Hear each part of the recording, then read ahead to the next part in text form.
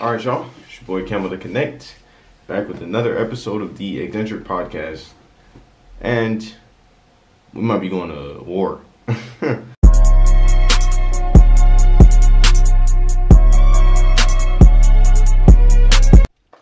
But nah, for real though, war may actually be on the horizon though, for real. So for those who don't know, Ukraine and Russia are on the brink of war.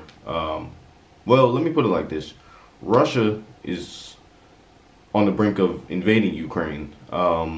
So Russia and Ukraine, they honestly haven't had good relations for a while.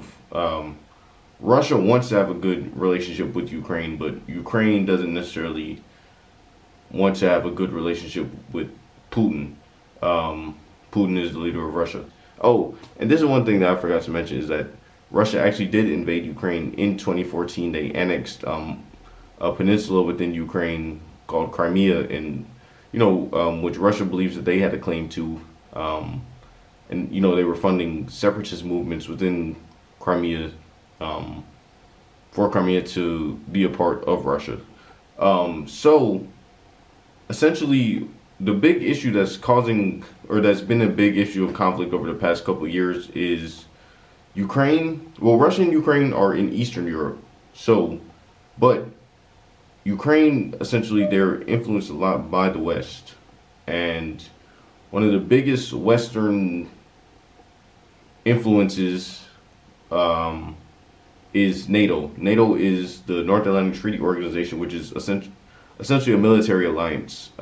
So technically, Ukraine isn't a part of NATO, but they potentially could be a member. Russia used to be the Soviet Union. The Soviet Union broke up in 1991, and they went into their own countries and stuff. Well, they formed their own countries. So one big thing that's this is now an issue of contention between Russia and Ukraine. NATO was typically just a Western thing in the U.S. and Western Europe. France, Germany, UK, you name it.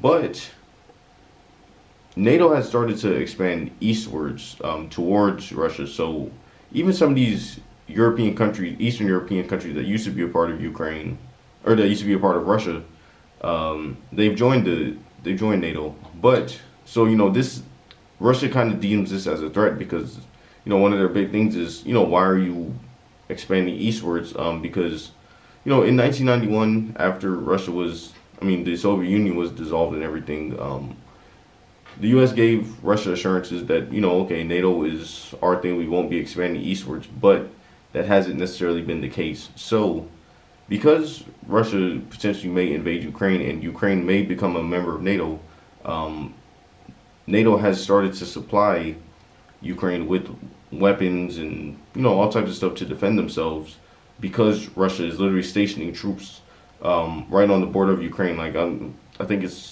the last number I saw was like it's nearly like 100,000 troops. This could start a war, to be honest, because the U.S. and NATO has basically told Russia, like, if you invade Ukraine, this will cause issues. Not only, they were threatening them with sanctions, economic sanctions, all types of stuff. But the big thing is, because basically it's like, NATO is saying that Ukraine, they should be able to control their own destiny. Russia should not have any say in, what Ukraine decides to do in terms of how it chooses to defend itself or what it chooses to do as a country in general.